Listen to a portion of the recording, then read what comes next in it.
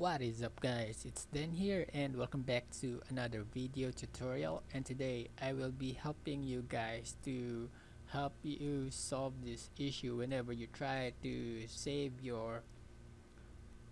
whenever you try to edit your host file and then try to save it, but then this prompt window pops up and it tells you that access is denied. So in order to save your host file, you need to go to your desktop first. All right, go to your desktop,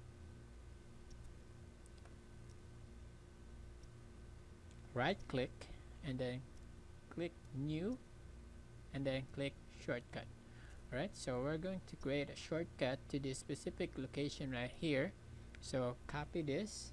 All right, I'm going to post this in the description right below, so you guys can just copy it. All right, so copy and paste it by pressing Ctrl C and then Ctrl V on the text box right here. So Ctrl V. All right, so that's the shortcut for paste. So basically what this does is you want to create a shortcut for this host file using the notepad application right here.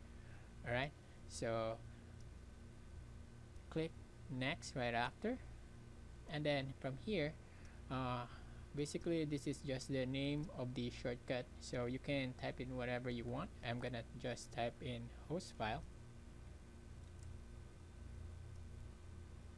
Alright, and then click finish. So that's done. This is the shortcut now.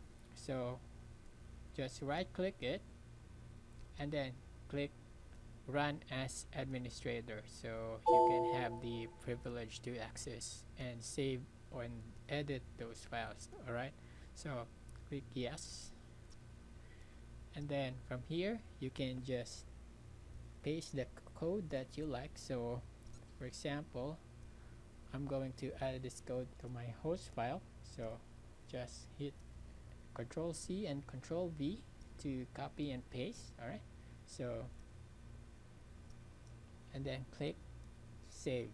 So yeah, that's done. So now that's how you save your edited host file. Alright, so if you'll find this video very helpful, please feel free to subscribe to my channel, like and share my videos. Alright, so you can also help others.